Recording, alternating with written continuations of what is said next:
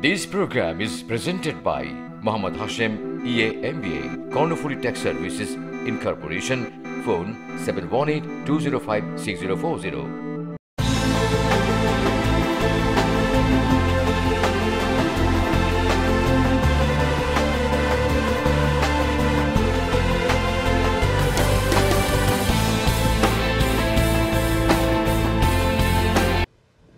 সবাইকে অনেক অনেক শুভেচ্ছা জানিয়ে শুরু করছি TBN 24 টেলিভিশনের নিয়মিত আয়োজন TBN Analysis অনুষ্ঠান, আর সাথে আছে নূপুর চৌধুরী। আর আজকে যেহেতু বুধবার, আমরা পেয়েছি আমাদের নির্ধারিত সময় অনুযায়ী সোমবার, বুধবার, শুক্রবার আমাদের সাথে থাকেন Mohammad Hashem, EA MBA RC enrol agent R certifying অ্যাকসেপ্টেন্সি agent, president and CEO Karnaphuli tax service. আপনাকে স্বাগত জানাচ্ছি আমাদের এই অনুষ্ঠানে এবং অনেক কৃতজ্ঞ এবং অনেক ধন্যবাদ যে ব্যস্ততার মাঝে আপনি আমাদের সময় দিচ্ছেন। এবং সেই সাথে দর্শক, আমরা চেষ্টা করছি নতুন যে ট্যাক্স আইনে ব্যক্তিগত এবং ব্যবসায়িক পর্যায়ে কি কি পরিবর্তন এসেছে, এবার আপনারা ট্যাক্স ফাইল করতে গেলে কোন কোন বিষয়টি খেয়াল রাখতে হবে, কোন কোন বিষয় একদম মোটা দাগে পরিবর্তন এসেছে, সেই বিষয়গুলো নিয়েই কিন্তু আমরা ধারাবাহিকভাবে আলোচনা করছি। আমরা চেষ্টা করব আজকের অনুষ্ঠানের শেষে সেটিরই আবার একটু সারাংশ কিংবা উপসংহার সামারাইজ করতে। তবে ট্যাক্স সংক্রান্ত আপনাদের যদি কোনো প্রশ্ন থাকে মতামত, তাহলে সরাসরি আমাদের সাথে যুক্ত হতে পারেন। আমরা সরাসরি আছি 6463079828 এই নম্বরে। এছাড়া সরাসরি আছি ফেসবুকে www.facebook.com/TBN24USA। মোহাম্মদ হাশেম, আমরা কন্টিনিউয়াসলি বিভিন্ন বিষয় নিয়ে কথা বলছি, বিশেষ করে নতুন যে ট্যাক্স আইন, নতুন ট্যাক্স আইনে যে কি কি পরিবর্তন এসেছে সেই জায়গাগুলো আমরা ব্যাখ্যা করছি। আমরা আজকে কোন বিষয়টি তুলে ধরব? আজকে আমরা তুলে ধরতে চাই IRS রেড ফ্ল্যাগ, যেটা যে সেটা হচ্ছে যারা আমরা বুঝি কম, এটা হচ্ছে কস্ট ট্যাক্স অডিট। মানে এর অর্থ হচ্ছে আপনি কিছু কিছু ট্যাক্স রিটার্ন হয় যেগুলা IRS এর এমপ্লয়ি বলেন, তারা দেখলেই বুঝতে পারে যে এটা একটা রেড ফ্ল্যাগ, এটার এই মিসম্যাচ। যেমন মনে করেন আপনার 1099 হচ্ছে আপনার 100,000, 1099 রিপোর্ট হয়ে গেল, আপনি রিপোর্ট করলেন 80,000 ফর এক্সাম্পল, রাইট? সো এটা কিন্তু ইমিডিয়েটলি আপনার IRS এর সফটওয়্যারে এটা রেড ফ্ল্যাগ হয়ে থাকে, কারণ আপনার রিপোর্টিং অলরেডি 100,000, আপনি রিপোর্ট করলেন ট্যাক্স রিটার্নে 80,000, তাহলে অনেক ডিফারেন্ট হচ্ছে না? তাহলে আন্ডার রিপোর্টিং হচ্ছে। এটা কিন্তু সাথে সাথে আপনার কি রেড ফ্ল্যাগ হয়ে বসে থাকলো। এটা যখন ওরা ধরতে পারবে, আপনাকে আর দেরি করবে না, সাথে সাথে চিঠি পাঠাবে যে তুমি ইনকাম রিপোর্ট করো নাই। এটা এরকম আরো অনেকগুলোর ইয়া রয়েছে, যেগুলা ডিডাকশন থেকে শুরু করে ইনকাম, আমরা ধাপে ধাপে এগুলো আলোচনা করে যাব। এই যেসবের কারণে ইমিডিয়েটলি আপনার IRS এর রেড ফ্ল্যাগ হতে পারেন। আচ্ছা, এবং সেই সাথে আরেকটি বিষয় জানতে চাই যে কি কারণে, আপনি একটি কারণ উল্লেখ করলেন যে আয় এবং রিপোর্ট করার যে জায়গাটি, আর কি কি কারণে এরকম রেড ফ্ল্যাগের আওতায় আসতে পারে? সেটা হচ্ছে, মনে করেন আপনার যদি প্রথমে হচ্ছে আপনার যেটা আমরা বলি সবসময় ইনকামটা, reporting income, all taxable income আপনাকে রিপোর্ট করতে হবে। আপনি যদি এটা ঠিকমতো না করেন, তাহলে এটা আপনি অডিট হওয়ার সম্ভাবনা বেশি। যেমন আমরা প্রায় সময় দেখে থাকি, যেমন যারা অ্যাজ এ ইন্ডিপেন্ডেন্ট কন্ট্রাক্টর, যারা ক্রেডিট কার্ড অ্যাকসেপ্ট করে, ক্রেডিট কার্ডে কিন্তু একটা থার্ড পার্টি রিপোর্ট করে IRS-কে, যেটা হচ্ছে 1099K। সো আপনি ক্রেডিট কার্ডে কোনো বিজনেস যদি হয়, ফর এক্সাম্পল আপনি যদি আমাদের মেডালিয়ান ওনার যারা ট্যাক্সি ড্রাইভার দ্বারা তাদের ক্রেডিট কার্ড দিয়ে যদি হিসাব করেন, তাদের যে ক্রেডিট কার্ডের যে তারা যে পেমেন্টটা নেয়, এটা কিন্তু থার্ড পার্টি IRS-কে রিপোর্ট করে যে কত টাকা আপনি ক্রেডিট কার্ডে কত টাকা ইনকাম হলো, রাইট? এর চাইতে নিচে যদি আপনি ট্যাক্স রিটার্ন করেন বা ইনকাম রিপোর্ট করেন, তাহলে সেটা সাথে সাথে আপনাকে IRS কি রেড ফ্ল্যাগ, মানে থার্ড পার্টি কি ইচ্ছা করলে আপনার তথ্য দিতে বাধ্য। ইয়েস, এটা বাই ল।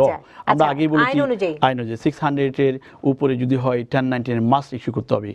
যে যদি কোনো কোম্পানি হয়, যদি অ্যাজ এ ইন্ডিপেন্ডেন্ট কন্ট্রাক্টর হিসেবে যদি আপনাকে ইউজ করা হয়, তাহলে সেখানে 600 বেশি যদি আপনাকে ওরা চেকে পে করে কিংবা ক্যাশে দেয়, তাকে ওরা 1099 ইস্যু করে সেটা IRS এর কাছে একটা রিপোর্ট করতে হবে। ঠিক আছে। এর মধ্যে আরও রয়েছে যেমন ধর মনে করেন হ্যাভিং মোর কন্ট্রাক্টর দেন এমপ্লয়ি। সেলেস আপনার একটা বড় কোম্পানি আছে অথবা স্মল কোম্পানি ধরেন, সেখানে যদি এমপ্লয়ি চাইতে যদি আপনার কন্ট্রাক্টর বেশি হয়, মানে 1099 এমপ্লয়ি যদি বেশি হয়, 1099 যারা পায় তারা তো এমপ্লয়ি হয় না, তারা হচ্ছে ইন্ডিপেন্ডেন্ট কন্ট্রাক্টর, হ্যাঁ, ইন্ডিপেন্ডেন্ট ভেন্ডর। সো এখানে যদি আপনার একটা কোম্পানিতে যদি W2 পরিবর্তে যদি 1099 বেশি ইস্যু হয়, সেখানে কিন্তু আপনার রেড ফ্ল্যাগ হতে পারে, মানে ওই কোম্পানির বিরুদ্ধে। রাইট। ওয়াই? বিকজ আপনি পেরোল ট্যাক্স না দেওয়ার জন্য আপনি সবাইকে 1099 ইস্যু করে দিচ্ছেন। 1099 আর হচ্ছে W2 এর মধ্যে একটা ডিফারেন্স আছে। W2 তে আপনি কিন্তু ট্যাক্স পে করে আসতেছে, ঠিক আছে, যেটা হচ্ছে সোশ্যাল সিকিউরিটি 6.2 অ্যান্ড 1.45 মেডিকেয়ার।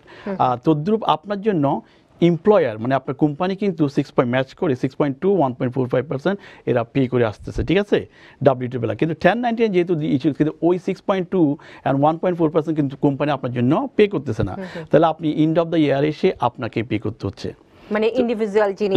এই জন্য অনেক এমপ্লয়াররা চাই যে W2 না দিয়ে আপনার 1099 ইস্যু করার জন্য। এটা কিন্তু কাইন্ড অফ আইআরএস এর রেড ফ্ল্যাগ হয়ে থাকে কোম্পানির জন্য, কোম্পানির বিরুদ্ধে। একজন আছেন, আমরা একটু নিয়ে নেই, তারপরে আমরা আরেকটু বিস্তারিত ভাবে আলোচনা করব। কে আছেন দর্শক এই মুহূর্তে আমাদের সাথে? জি, আসসালামু আলাইকুম আপু, আমার নাম রাবেয়া, আমি ব্রুকলিন থেকে বলছি। জি রাবেয়া আপা, প্রশ্নটি।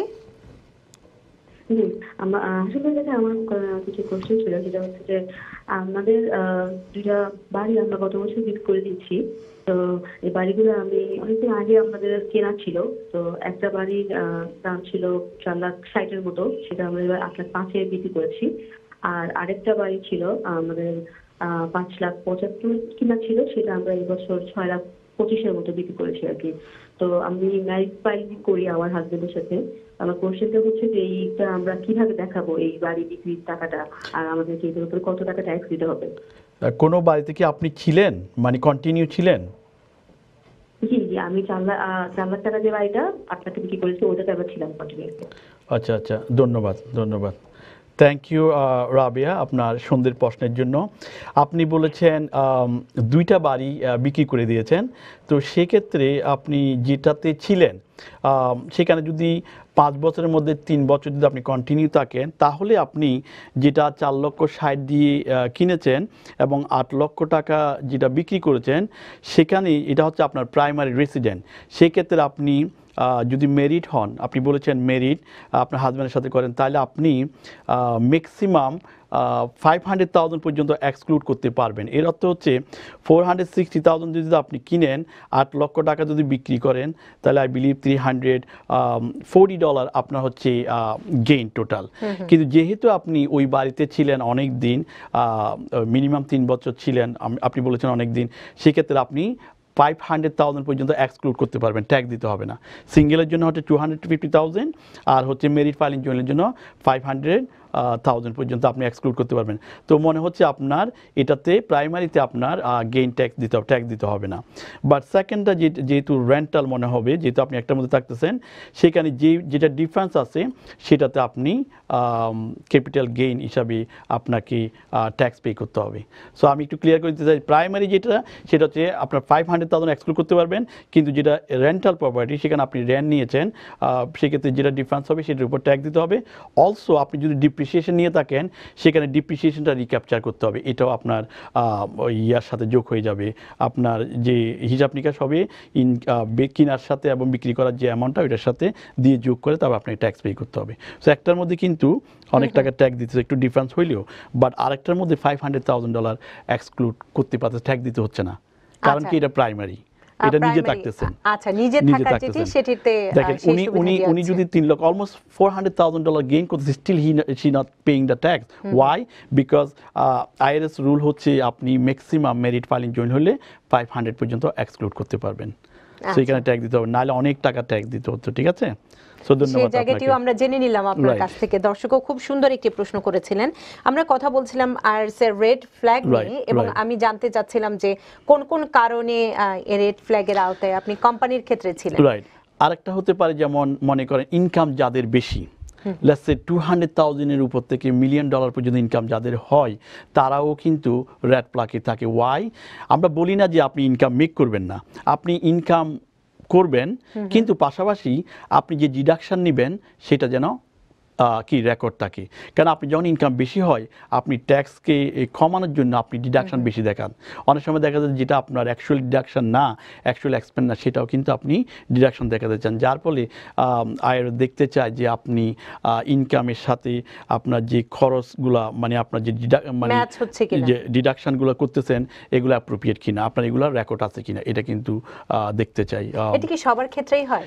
না, সবার ক্ষেত্রে ইনকাম যদি একটু বেশি হয়? সবার ক্ষেত্রে হয় না। এটা হচ্ছে 1.6% প্রতি 80টা ট্যাক্স রিটার্নের মধ্যে একটা ট্যাক্স রিটার্ন অডিট হতে পারে। সেটির আবার বৈশিষ্ট্য কি তারা নির্ধারণ করছেন? ও এগেইন ইয়েস, ওরা রেঞ্জের মধ্যে বলতেছে যে যাদের ইনকাম টু মাচ, হু মেকিং টু মাচ মানি, তাদের তো ট্যাক্স রেটটা হাই, ঠিক আছে? ওই ট্যাক্স রেটটা হাই থেকে কমানোর জন্যই তারা ডিডাকশন বেশি নিতে চায়, ঠিক আছে?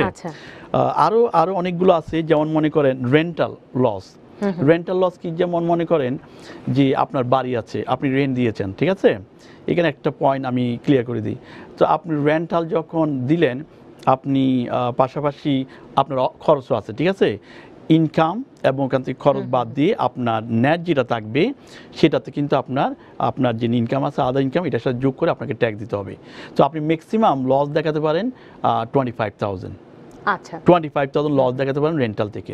কিন্তু প্রশ্ন হচ্ছে আপনি যখন রিয়েলি ইনকাম চলে আসে, ইনকাম জেনারেট করে, তখন আপনি এক্সপেন্সের পরে যখন আপনার ইনকাম আসে, ইনকাম মনে করেন আপনার $5,000 আসলো, কিন্তু এই 5,000 কিন্তু আপনি যেভাবে হোক এটাকে আপনি কমাচ্ছেন, কমিয়ে আরও খরচ দেখিয়ে $3,500 নিচে কমতেছে। কী কারণে? কারণ $3,500 উপর হলে আপনার বাচ্চার যে ক্রেডিট, আর্ন ইনকাম ক্রেডিট, এটা আপনি পাচ্ছেন না। মানে আমরা বলছিলাম investment income, so investment income $3,500 উপরে হলে আপনি ওই ক্রেডিটটা পাবেন না। এই জন্য আপনি মনে করেন আপনি অ্যাকচুয়াল এক্সপেন্স দিয়ে আপনি 5,000 নিয়ে আসছেন, কিন্তু তারপরে দেখতেছেন আপনি $3,500 নিচে যাচ্ছে না, আপনি আরেকটা এক্সপেন্স বসা দিলেন যেটা আপনার রেকর্ডে নাই, আপনি করেন না অ্যাকচুয়াল, কিন্তু আপনি এই জন্য এটাও অডিট হতে পারে। রেড ফ্ল্যাগ, কারণ এগুলো ওরা আছেন, আমরা নিয়ে নিব। হাশিম ভাই কে আছেন দর্শক আমাদের সাথে এই মুহূর্তে? আসসালামু আলাইকুম। ওয়ালাইকুম আসসালাম। আমি তো ব্রুকলিন থেকে বলতেছি, আমার নাম মোহাম্মদ আহাদ। জি ভাই। আমার প্রশ্ন হলো গিয়া, আমি ধরেন একটা বাড়ি খরিদ করেছি 1,60,000 টাকা দিয়া। তো এখন এইটা আমি থাকতাম, এখন এটা বিক্রি করতেছি, এখন বিক্রি করতে তো 8 লক্ষ টাকা এখন বিক্রি হবে। তো আমার এইটার যে প্রফিট যেটা হলো, এটা কিভাবে আমি করতে পারি? এটা কি গেইন দিতে হবে, মানে প্রফিটটার কি দিতে হবে? আপনি বলেছেন আপনি এখানে ছিলেন এবং আপনার মেরিট কিনা? জি মেরিট। আচ্ছা, ধন্যবাদ। সো আপনি বাড়ি কিনেছেন 1,60,000 দিয়ে, একটু আগে যেটা বলতেছিলাম আপনার $800,000 বিক্রি করতে চাই, বিলিভ রাইট? 800,000 বলছেন। সো এখানে যে ডিফারেন্সটা আসবে সেখান থেকে আপনি 500 পর্যন্ত এক্সক্লুড করতে পারবেন, সেটা ট্যাক্স দিতে হবে না। সো বাকিটুকুর উপর আপনার ট্যাক্স দিতে হবে, এইভাবে আপনার ট্যাক্স এন্টার করতে হবে। সো আপনি ইনস্টেড অফ আপনার যেই টোটালি ডিফারেন্সটা আছে এটার পুরোটার উপর ট্যাক্স না দিয়ে আপনি মেরিট যদি ফাইল করেন 500,000 ফলোয়ার পর্যন্ত এক্সক্লুড করে বাকিটুকুর উপর ট্যাক্স দিতে হবে। ধন্যবাদ আপনাকে। আচ্ছা, আরেকজন আছেন, একটু প্রশ্নটি নিয়ে নেই হাশিম ভাই, তারপরে আমরা আলোচনায় আসছি। কে আছেন দর্শক আমাদের সাথে? হ্যালো, আসসালামু আলাইকুম। ওয়ালাইকুম আসসালাম। আমি কুদ্দুস বলছি, টেন্টন নিউ জার্সি থেকে। জি ভাই। আমার একটা কোশ্চেন হলো, মনে করেন আমি একটা ট্যাক্সি চালাই, মনে করেন আমার গাড়িটা অ্যাক্সিডেন্ট হলো, অ্যাক্সিডেন্ট হওয়ার পরে মনে করেন গাড়িটা 1 মাস মনে করেন বসে রইল। তো আমি তো ক্লেম করলাম যে 1 মাসে যে গাড়িটা বসে রয়েছে যে এত টাকা আসছে, ঠিক আছে? এবং গাড়ির যে ড্যামেজটা আসছে ওটা কি ইন্স্যুরেন্সের সাথে কি আমাকে দেখাইতে হবে যে গাড়ির যে ড্যামেজটা ইন্স্যুরেন্স থেকে ক্লেম করে যে টাকাটা পাইছি ওই টাকাটা? তো এটা ক্লিয়ার করে বললে আমি মনে হয় বুঝতে পেরেছেন আপনি প্রশ্নটি।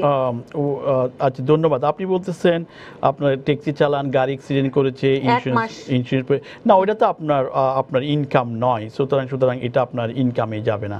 এটা আই বিলিভ সেটেলমেন্ট করা হচ্ছে, কিন্তু এটা ইনকামে আসবে না, ঠিক আছে? আজকে তো আমরা বলতেছিলাম এখানে যেটা হচ্ছে কি রেড ফ্ল্যাগ, তার মধ্যে আরেকটা আছে গাড়ি যাদের বিজনেস লেটস সে আপনার একটা বিজনেস আছে, বিজনেসের জন্য আপনি গাড়ি ইউজ করতেছেন বিজনেসের কাজে, কিন্তু সেখানে আপনি 100% আপনি এটা ডিপ্রিসিয়েশন করতেছেন, এক্সপেন্ড নিচ্ছেন আপনি ডিপ্রিসিয়েশন করে। এখানে কিন্তু 100% যখন আপনি করেন যে আমি পুরোটাই বিজনেস পারপাসে ইউজ করতেছি, যদি 100% বসান তাহলে গাড়ি ডিপ্রিসিয়েশন 5 ইয়ার্স পর্যন্ত নিতে পারবে। একটু অপেক্ষা করতে, আচ্ছা আমরা প্রশ্নটি নিয়ে নিই, কে আছেন? আর দর্শক একটু অপেক্ষা করতে হবে। জি বলুন, প্রশ্নটি বলুন। আমার নাম সোহেল। জি সোহেল ভাই। নপুর আপা, আমি একটা প্রশ্ন করতে যাচ্ছিলাম আর কি। কোনো সমস্যা নেই, করে ফেলুন ভাইয়া। আমার প্রশ্ন হচ্ছে, আমার ইনকাম 1,60,000 প্লাস আমার রেন্টাল ইনকাম হচ্ছে আপনার 20,000। আমাকে কি ট্যাক্স পে করতে হবে? কত টাকা ট্যাক্স পে করতে হবে? আমার 160 হচ্ছে আমার এটা পেরোল। আচ্ছা, আপনার এটার মধ্যে তো আরো হিসাব নিকেশ আছে, বাচ্চা আছে, সবকিছুই তো হিসাব নিকেশ। আমার ফ্যামিলি মেম্বার হচ্ছে তিনটা বাচ্চা আছে, প্লাস আমার শ্বশুর শাশুড়ি আছে আর কি। ওকে, ডিপেন্ডেন্ট। 20,000 কোথা থেকে পেলেন জানি বললেন? আর রেন্ট থেকে, রেন্টাল থেকে। এটা নেট, এটা খরচ বাদ দিয়ে নাকি জাস্ট আপনার জাস্ট রেন্ট পেলেন? এটা আমার টোটাল রেন্টাল পাইছি আমি 20,000। ওকে, ধন্যবাদ। সো আপনার ইনকাম হচ্ছে 160,000, রেন্টাল হচ্ছে 20,000। সো রেন্টাল এটা ইনকাম, এটার এগেনস্টে আপনার খরচ আছে, যেমন মনে করুন আপনার প্রপার্টি ট্যাক্স, আপনার মর্গেজ ইন্টারেস্ট, যদি আপনার মর্গেজ থাকে, তারপরে হচ্ছে আপনার রিপেয়ার মেনটেন্যান্স, আপনার ইউটিলিটি বিল, ওগুলো আপনার সব ডিডাকশন গিয়ে যে টাকাটা আসবে সেটা আপনার 160,000 সাথে যোগ করে আপনি যদি আইটেমাইজে আসে 24,000 উপরে যদি আপনার ডিডাকশন হয়, এর চাইতে বেশি হয়, তাহলে আপনি আইটেমাইজ করবেন। আর যদি 24,000 এর নিচে যদি আপনার ডিডাকশন আসে তাহলে আপনি স্ট্যান্ডার্ড ডিডাকশন নেবেন। এটার পরে বাকিটুকু ট্যাক্সেবল ইনকাম হবে। আবার এটাতে ক্যালকুলেশন করে আপনি যদি পেরোলে বেশি দিয়ে থাকেন তাহলে হয়তো পেতে পারেন, এবং আপনার যদি পেরোলে কম দিয়ে থাকেন হয়তো আপনাকে দিতে হবে। এটা একটা অ্যাডজাস্টমেন্ট হবে। একটা গুড নিউজ হচ্ছে আপনার জন্য, সেটা হচ্ছে বাচ্চার জন্য। আপনার বাচ্চা বলেছেন আপনি, আই বিলিভ 2টা, 11, হ্যাঁ 2টা বাচ্চা, দুটো বাচ্চা, একজনের কথা 11 বছরের। ওকে, 2টা বাচ্চা আর প্যারেন্ট বলছিলেন, এবং প্যারেন্টস। তো 2টা বাচ্চার জন্য ওরা যদি 17 বছর নিচে হয়, আমরা বলে আসতেছিলাম 2,000 করে পারে এবার। এটা কিন্তু ডবল, এবার আগে ছিল 1,000, এবার কিন্তু 200,000। আগে এখানে আরেকটা গুড নিউজ হচ্ছে আপনার 110,000 এর উপরে গেলে আপনার ওই ক্রেডিটটা থাকতো না, $1,000 যেটা। কিন্তু এখানে ইভেন দো আপনার income more than 160,000, even though rental income, এরপরে কিন্তু আপনি বাচ্চার যে ক্রেডিট, চাইল্ড ট্যাক্স ক্রেডিট, এটা কিন্তু $2,000 করে পাবেন একটার জন্য। সো এটা হচ্ছে গুড নিউজ, ইভেন দো আগে ছিল না কিন্তু 110,000 পর্যন্ত। সো এটার জন্য এটা হচ্ছে আপনার গুড নিউজ। যদি বাচ্চা দুইটা হয় আপনার 4,000, একটা হলে 2,000। আরেকটা যেটা গুড নিউজ, যেটা হচ্ছে আপনার প্যারেন্ট রয়েছে, তারা $500 করে, ইয়েস, ধন্যবাদ, মনে রেখেছেন, $500 করে। এটা হচ্ছে ব্র্যান্ড নিউ একটা এই ক্রেডিট, এখানে $500 করে। এটা কি প্যারেন্টস দুজনের ক্ষেত্রে না আলাদা আলাদা? দুজনের ক্ষেত্রে। লাস্টে বাবা পাবে 500, মা পাবে 500। আবার যদি শ্বশুর শাশুড়ি ধরেন, যদি প্যারেন্ট, তারা কনসিডার এজ এ প্যারেন্ট, তারা 4 জন। আবার 17 বছর নিচে যদি উপরে যদি হয়, তারাও কিন্তু 17 বছর নিচে যেমন $2,000 করে পাচ্ছে, 17 বছরের উপরে গেলে আবার $500 ওরাও পাবে, বাচ্চারা পাবে। সো আপনার জন্য গুড নিউজ হচ্ছে এগুলা, যে চাইল্ড ট্যাক্স কে কিন্তু ডবল, আপনি still qualify. So that's the good news for you. So maybe আপনার ট্যাক্স নতুন যে ট্যাক্স আইনের সেটির আওতায় আমরা একজন আছেন, একটু প্রশ্নটি নিয়ে বিরতিতে যাবার পরে আমরা এসে আলোচনা করব। আর ফেসবুকের প্রশ্নটি উঠে নিয়ে মোহাম্মদ মাজারুল ইসলাম শিকদার, তিনি প্রশ্ন করেছেন, তিনি এবং তার ওয়াইফ সোশ্যাল সিকিউরিটি এবং ওয়ার্ক পারমিট হতে, মানে এই মার্চের 2019 সালে হবে, তাদের হচ্ছে পলিটিক্যাল অ্যাসাইলাম। এখন তারা কি 2019 সালে ট্যাক্স ফাইল করবেন কিনা, নাকি নেক্সট ইয়ার করবেন? আর তাদের একটি বাচ্চা আছে 11 বছরের। 11 বছর বা তাদের কোনো ইনকাম আছে কিনা? ইনকাম তো বলে নাই।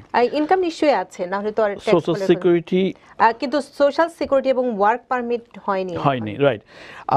ধন্যবাদ ফেসবুকের প্রশ্নের জন্য। এটা হচ্ছে আপনার যদি সোশ্যাল সিকিউরিটি না থাকে, তাহলে আপনি ট্যাক্স আইডি, যেটা হচ্ছে আইটেন number, individual tax identification number, অ্যাপ্লাইয়ের মাধ্যমে আপনি যে ইনকাম করছেন, আমরা আগেই বলেছি যেখানে আপনি ইনকাম করেন না কেন, এগুলো সব রিপোর্ট করতে হবে। আপনি এই ইনকামটা রিপোর্ট করতে গেলে এখন আপনি প্রশ্ন হবে আমার তো সোশ্যাল সিকিউরিটি নেই, বাট স্টিল আপনি ট্যাক্স আইডি অ্যাপ্লাই করে আপনি সার্টিফিকেট অ্যাকসেপ্টেন্স এজেন্ট, যেমন আমরা সার্টিফিকেট অ্যাকসেপ্টেন্স আমাদের কাছে আসলেও আমরা ট্যাক্স আইডি অ্যাপ্লাই করে আপনার ট্যাক্স রিটার্নটা করতে পারবো বাচ্চাকে ডিপেন্ডেন্ট দেখাই। এখানে যেটা জিনিসটা হবে সেটা যেহেতু আপনার সোশ্যাল সিকিউরিটি নাই, আপনি বাচ্চার জন্য আর্ন ইনকাম ট্যাক্স ক্রেডিট পাবেন না, এটা আসবে না, আর্ন ইনকাম ক্রেডিট ট্যাক্স পাবেন না, রাইট। বাট স্টিল আপনি you can file the tax return, মানে ট্যাক্স ফাইল করতে হবে, কিন্তু সুযোগ সুবিধা যে জায়গাতে ইউনাইটেড স্টেটের মধ্যে almost 10 million I believe undocument tax payer রয়েছে, যেগুলো মনে করেন ইনকাম করতেছে কিন্তু অনেক সময় তারা ভয়ে রিপোর্ট করে না। এটা কিন্তু ইমিগ্রেশনের সাথে এই আইআরএস কিন্তু টোটালি ডিফারেন্ট দুইটা ডিপার্টমেন্ট।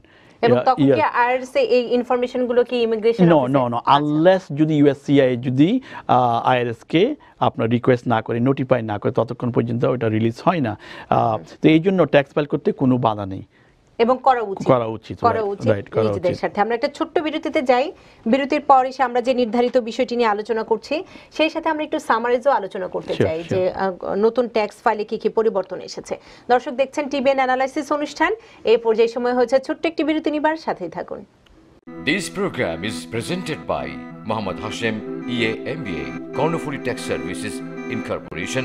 Phone 718-205-6040.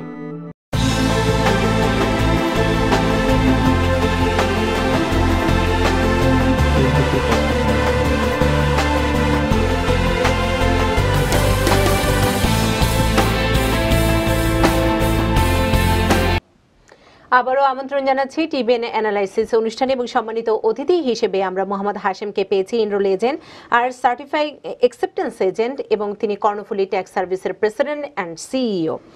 ফেসবুকের প্রশ্ন আছে, ফোনেও প্রশ্ন আছে, ফেসবুকের একটি মতামত আছে যেটি আপনাকে পড়ে শোনাতেই হবে।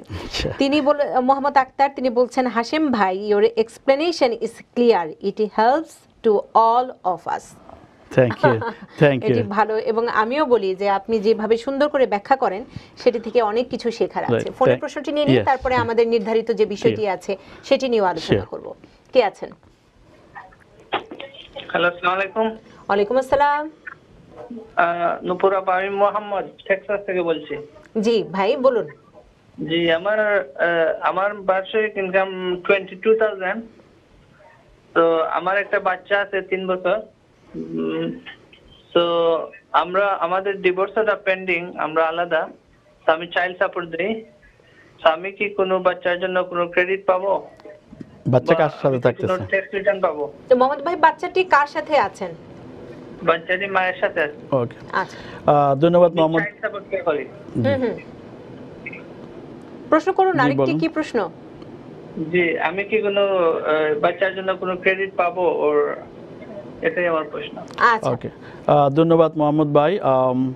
এখানে আপনি বলেছেন 22,000 এবং আপনারা ডিভোর্সের পথে কিংবা ডিভোর্স হয়ে গেছেন, কিন্তু ফার্স্ট প্রায়োরিটি হবে, আমরা ইয়া নিয়ে কথা বলছিলাম, ইআইসি নিয়ে কথা বলেছিলাম। ফার্স্ট প্রায়োরিটি হচ্ছে custodial parent.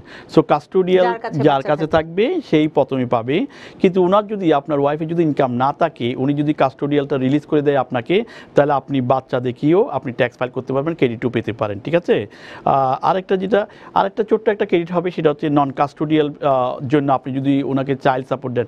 By the way, child support কিন্তু আপনার ট্যাক্স ফাইলে কাউন্ট হবে না। যদি আপনি অ্যালুমিনি দেন, এটা লাস্ট ইয়ার পর্যন্ত থাকবে, কিন্তু এই নেক্সট ইয়ার থেকে এটা থাকবে না। যদি অ্যালুমিনি দেন, সেটা আপনি আপনার ইনকাম থেকে ডিডাকশন করতে পারবেন। তো সেই ক্ষেত্রে আপনি ডিডাকশন করতে পারবেন। আর অন্যদিকে আপনার যদি আপনার ওয়াইফ যদি আপনার বাচ্চাকে রিলিজ করে দেন, সেখানে আপনি ডিপেন্ডেন্ট দেখে আপনি ট্যাক্স রিটার্ন করতে পারবেন, এর ক্রেডিটও পেতে পারেন। ধন্যবাদ আপনাকে। আচ্ছা, তাইফ রহমান প্রশ্ন করেছেন ফেসবুকে, তিনি বলেছেন ওনার ইনকাম হচ্ছে 75,000, ওনার ওয়াইফের ইনকাম হচ্ছে 25,000 ইয়ারলি ইনকাম, এবং তারা কিভাবে ওই W4 ফর্ম পূরণ করবেন, যে কারণে আইনসম্মতভাবে আমি এখানে ইউজ করতে চাই, মানে রিফান্ড যেটি সেটি ভালোভাবে পাবেন। তাদের 2টি বাচ্চা আছে। সুন্দর প্রশ্ন। 75,000 এবং 25,000 হুইচ ইজ $100,000। সো এখানে 2টা বাচ্চা যদি থাকে, তাহলে আপনার এই মেরিট ফাইলিং জয়েন হচ্ছে বেস্ট। মেরিট ফাইলিং জয়েন এবং বাচ্চা দুজনকে ডিপেন্ডেন্ট দেখাইয়ে ওইটা আপনি ট্যাক্স ফাইল করবেন। এখানে আপনার চাইল্ড ট্যাক্স ক্রেডিট আপনি ইআইসি তো পাবেন না, যেহেতু আপনার ইনকাম হাই। এখানে চাইল্ড ট্যাক্স ক্রেডিট $4,000 এই ইয়া পাবে। আর আপনি যেটা বলছেন ট্যাক্স উইথহোল্ডিংয়ের ব্যাপারটা, আজকে একটা নিউজ এসেছে যে উইথহোল্ডিং, এটা যে গুড নিউজ, অনেকে এই যখন ট্যাক্স রেট চেঞ্জ হয়েছে কিন্তু অনেকে আপনার W4টা ঠিক মতো ফিল আপ করে নাই, যার ফলে অনেকে ট্যাক্সটা কম কাটা হয়েছে, ঠিক আছে? তো ট্যাক্স কম কাটার কারণে অনেক সময় যে এন্ড অফ দ্য ইয়ারে ট্যাক্স রিটার্ন যখন আপনার করতে আসবেন, আপনি যদি ও হয়ে যান বেশি, তাহলে আপনাকে পেনাল্টি দিতে হবে। এই পেনাল্টিটা এইবার মাপ দিচ্ছি বিকজ অফ আপনার উইথহোল্ডিং এবং গভর্নমেন্ট শাটডাউন, এটা একটু রিলিজ করে দেওয়া হচ্ছে। সো এটা আপনার জন্য গুড নিউজ। তবে আপনি নতুন W4 ফিল আপ করে আপনি বেশি ট্যাক্স কাটাতে পারেন, বছর শেষে হয়তো আপনি ট্যাক্স লাইবিলিটি কমে যাবে। আমরা ফোনের প্রশ্নগুলো পরে নিই। আপনি রেড ফ্ল্যাগ নিয়ে আলোচনা করছিলেন এবং আর কি কি কারণে অনেক সময় তো ট্যাক্স ফাইল আমরা যদি ঠিকভাবে নাও করি, সেটার জন্য রিপোর্টিংটা ইম্পর্টেন্ট। রিপোর্টিং যদি আপনি ঠিকমতো না করেন তাহলে আপনার রেড ফ্ল্যাগ হতে পারে। যেমন ধরেন আপনি যদি মনে করেন আপনি যদি অ্যামাজনে বিজনেস করেন, ফর এক্সাম্পল অ্যামাজনে যদি বিজনেস করেন, তো অ্যামাজন কী করতেছে, আপনার টোটাল প্রোডাক্ট আপনি যেটাই বিক্রি করেন, টোটাল প্রোডাক্টের গ্রোস সেল কত, লেটস সে আপনি $2 মিলিয়ন ফর এক্সাম্পল, রাইট? কিন্তু অ্যামাজনের কিন্তু ফি আছে, অ্যামাজনের কিন্তু অ্যাডভার্টাইজিং ফি আছে, তাদের FBA ফি, সোফার, এই ফিগুলি সব নিয়ে তারপর আপনাকে নেট ইনকামটা আপনার ব্যাংকে ঢুকিয়ে দেওয়া হচ্ছে, ঠিক আছে? কিন্তু আপনি যখন রিপোর্ট করতে যাচ্ছেন তখন আপনি কী করতেছেন, আপনি অ্যামাজন থেকে ক্যাশ যে মানে খরচ বাদ দিয়ে যে টাকাটা পেলেন সেগুলো আপনি ট্যাক্স রিটার্নে বসালেন, হুইচ ইজ রং। পুরো ইনকামটি বসাতে, তাহলে আপনি রং হচ্ছে, কারণ কি অ্যামাজন কিন্তু IRS কে রিপোর্ট করে দিচ্ছে he make that this income is $2 million. তাহলে আপনাকে $2 মিলিয়ন পুরোটা রিপোর্ট করতে হবে, দেন আপনি ওইখান থেকে অ্যামাজনের ফি কি এটা ডিডাকশন দিতে হবে। কিন্তু আপনি যদি ওইটা পুরোটা না রিপোর্ট না করে আপনি যদি শুধুমাত্র অ্যামাজন থেকে কাটার পরে যে টাকাটা পেয়েছে এটা যদি রিপোর্ট করেন, আপনি 100% রেড ফ্ল্যাগে পড়বেন। সো এই ব্যাপারগুলো খেয়াল রাখতে হবে, ঠিক আছে? এবং এটি যারা প্রফেশনাল, আপনারা যারা করছেন, আপনাদের তো দায়িত্ব যে যারা রাইট, আমরা বলি যে আপনার কি কি বিজনেস আছে আমাদেরকে সব নিয়ে আসেন। আবার অনেক সময় আমরা যারা প্র্যাকটিশনার, যারা ক্রেডেনশিয়াল, যারা আপ টু ডেট আছে, তারা কিন্তু অনেক প্রশ্ন করে ট্যাক্স পেয়ারদের, যার ফলে ইনফরমেশনগুলো বের হয়ে আসে। এখন ধরেন আপনি আমাদের কমিটির মধ্যে আমি প্রায় সময় ওই অনেকগুলো ক্লায়েন্টকে IRS এর সাথে ফেস করতে হয় because of reporting. Owner income, for example একজন মেডালিন ওনার, ঠিক আছে? মেডালিন ওনার, তার কয়েকজন ড্রাইভার, 2জন ড্রাইভার, একজন হচ্ছে রাতে আরেকজন হচ্ছে দিনে। সো লেটস সে আপনি ওনার হিসেবে আপনি রাতে কাজ করতেছেন আর ডে শিপে কাজ করতেছে কে, আপনার ড্রাইভার। তাহলে আপনার ড্রাইভার যে কাজ করতেছে ওনার থেকে আপনি কি নিচ্ছেন, আপনি রেন্ট নিচ্ছেন, যে আমার গাড়িটা তুমি চালাবা, আমাকে $400 করে পার উইকলি দিবা। তো ওই টাকাটা কিন্তু আপনার ইনকামে যোগ করতে হবে, এটা একটা।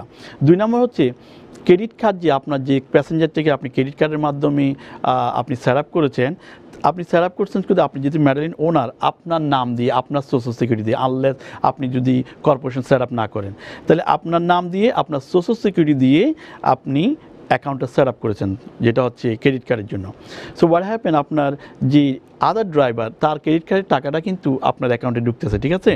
দেন আপনি আপনার পার্টনার যখন আপনার কাছে আসতেছে, ওনার টাকা যতটুকু ঢুকছে আপনি $400 হয়তো ক্যালকুলেশন করে বাকিটুকুটা ওনাকে ফেরত দিই, কিন্তু আপনার যে ক্রেডিট কার্ডের সব টাকা কিন্তু আপনার নামে ঢুকে গেছে। তাহলে আপনাকে রিপোর্টিং করতে হবে। আপনি যখন GPS স্টেটমেন্ট নেবেন, সো 2জন ড্রাইভার ইনকাম স্প্লিট হবে। স্প্লিটটা কীরকম, আপনি মেক করেছেন 99,000 মনে করেন, উনি মেক করেছে 80,000। সো কিন্তু ওনার ইনকাম কিন্তু আপনার কিছু অংশ আপনার মেডালিন ওনার কাছে ঢুকিয়েছে। তাহলে ওনাকে রিপোর্টিং করতে হবে কীভাবে, ওনার যেই টাকাটা টোটাল ডিপোজিট হয়েছে সব টাকা রিপোর্ট করতে হবে, এরপর ওনাকে যে টাকাটা দিচ্ছে ওটা ডিডাকশন করতে হবে, তখন ব্যাখ্যাটি করতে হবে, কিন্তু রিপোর্ট করতে হবে পুরোটাই। তো এখন যদি আপনি রিপোর্ট যদি না করেন, IRS এর কাছে রিপোর্ট হয়ে যাচ্ছে আপনার সোশ্যাল সিকিউরিটির এগেইনস্টে লেটস সে 200,000 অথবা 180,000, কিন্তু আপনি রিপোর্ট করতেছেন 99,000। তো ডিফারেন্স আছে না, ওই জন্য এটা রেড ফ্ল্যাগ হবে, এটা আপনি 100%, তখন ওরা তো বুঝবে না যে হোয়াটস গোইং অন। সো সেই ক্ষেত্রে আপনাকে এটা অ্যামেন্ডমেন্ট করে রিপোর্ট করে তখনই সবকিছু ব্যাখ্যা। আমাদের 2জন আছেন, এই 2জনই আমরা শেষ প্রশ্ন, আমরা হয়তো আজকে আর নতুন কোনো বিষয় নিয়ে আলোচনা করতে পারবো না, উপসংহার টানতে হবে। কে আছেন দর্শক? আসসালামু আলাইকুম আপা। ওয়ালাইকুম আসসালাম, নামটি বলে নিতে হবে। নূপুর আপা, আমি নিউ জার্সি থেকে আবু আব্দুল্লাহ বলছি, ওশান টাউনশিপ।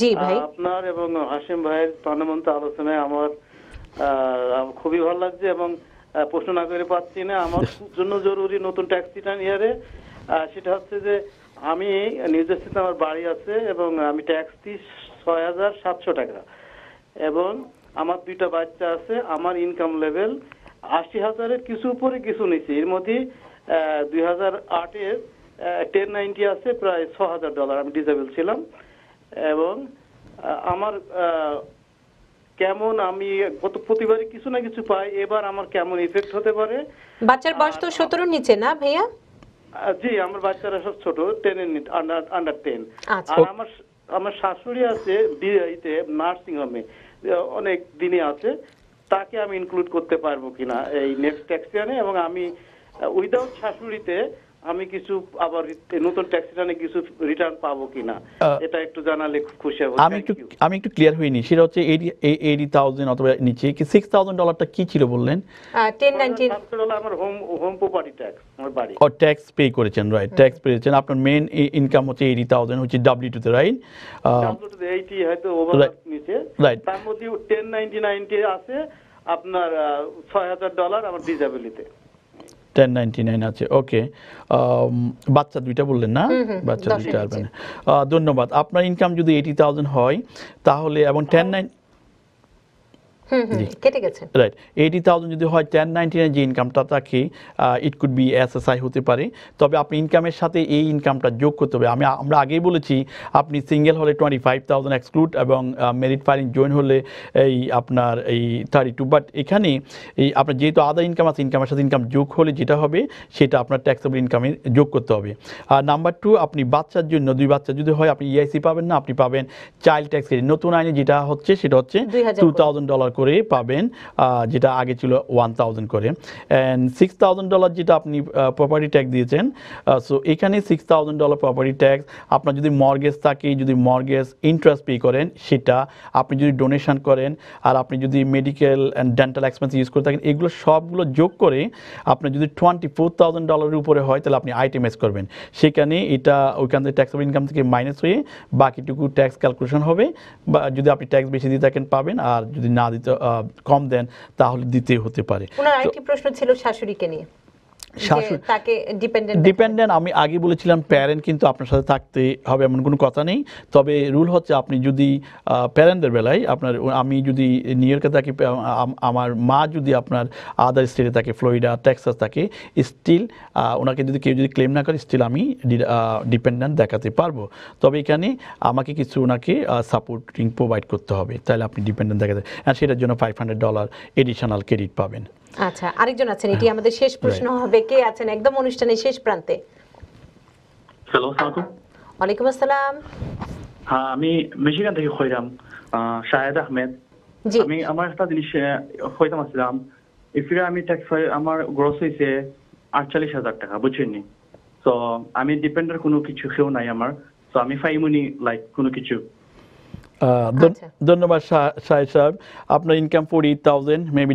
W2 সো এখান থেকে নতুন আইন আপনি স্ট্যান্ডার্ড ডিডাকশন হচ্ছে সিঙ্গেল আপনার কেউ নাই তো $12,000 মাইনাস করবেন বাকিটুকু আপনার ট্যাক্সেবল ইনকাম হবে সেটা ট্যাক্স রেট যেটা হয় আপনি সেটা ট্যাক্স হবে এবং প্লাস আমি জানি না আপনি W2 তে কত দিয়ে আসছেন ওইটা যদি বেশি দিয়ে থাকেন আপনি ফেরত পাবেন আর কম দিলে আপনাকে পকেট থেকে দিতে হবে সো এটা আপনার ফুল W2 আমরা না দেখলে এক্স্যাক্টলি বলতে পারবো না বাট ক্যালকুলেশনটা এইভাবে হবে 12,000 ডাইরেক্ট মাইনাস হয়ে বাকিটুকু হবে আমরা একদম অনুষ্ঠানের শেষ প্রান্তে আমরা হয়তো আজকে সময় পাবো না সামারাইজ করার তবে আজকের আলোচনা থেকে রেড ফ্ল্যাগ নিয়ে যদি আপনি একটু সামারাইজ করে দর্শকদের আমরা শুক্রবার আলোচনা করব যে পুরো নতুন আইনের যে কি পরিবর্তন সেটি সামারাইজ জি সো আমি বলতে চাই যে আমরা এমন কিছু করব না ট্যাক্স রিটার্নে যাতে সাথে সাথে আইআরএস অডিট করতে পারে সো এইগুলো ঠিক রেখে স্পেশালি আপনার অল ইনকাম সব রিপোর্ট করতে হবে ইনকাম যদি আপনি ঠিকমতো রিপোর্ট না করেন লেটস আপনার দুই জায়গায় কাজ করেছেন আপনি একটা W2 দিলেন আরেকটা দিলেন না তাহলে সেটা আপনাকে রিফান্ডটা হোল্ড করতে পারে হয়তো আপনি আবার চিঠি পাবেন আবার কোনো সময় দেখা গেছে আপনি W2 কাজ করেছেন আপনার ক্রেডিট কার্ডে সেটেলমেন্ট রয়েছে 1099 তো রয়েছে সেগুলো আপনি রিপোর্ট করলেন না এটার কারণে আপনি আবার চিঠি পেতে পারেন এই জন্য আপনার সব ধরনের ইনকাম রিপোর্ট করে আপনি ট্যাক্স রিটার্নটা করবেন এবং পাশাপাশি আরেকটা জিনিস বলতে চাই সেটা হচ্ছে যারা সেলফ এমপ্লয়ির ব্যাপারে কিন্তু খুব ডেঞ্জারাস এটা ভেরি রেড ফ্ল্যাগ কারণ সেলফ এমপ্লয় আপনি অলওয়েজ দেখেন যে ডিডাকশন করার জন্য যাতে ইআইসি পান আর ট্যাক্সটা কম দিতে হয় এবং রিপোর্টিংটা যেন ঠিকমতো হয় আপনার সব 1099 এর ইনকাম যেন ঠিকমতো রিপোর্ট করেন, তাহলে অডিটের থেকে রক্ষা পাবেন। খুব সুন্দর করে ব্যাখ্যা করেছেন মোহাম্মদ হাশেম, এবং আমরা চেষ্টা করব শুক্রবার নতুন আইনের সামারাইজ যে বিষয়গুলো আমরা আলোচনা করেছি সেটির নিয়ে আলোচনা করতে। এবং প্রিয় দর্শক, আপনাদেরকে অসংখ্য ধন্যবাদ। এবং আমাদের সাথে ছিলেন মোহাম্মদ হাশেম, EA/MBA আর সিনরোল এজেন্ট আর সার্টিফাইং অ্যাকসেপ্টেন্স এজেন্ট এবং president and CEO Karnaphuli tax service. Tax সিজনে আমাদের এটি বিশেষ অনুষ্ঠান TBN অ্যানালাইসিসের চলবে সোমবার, বুধবার এবং শুক্রবার। আমাদের সাথেই থাকুন।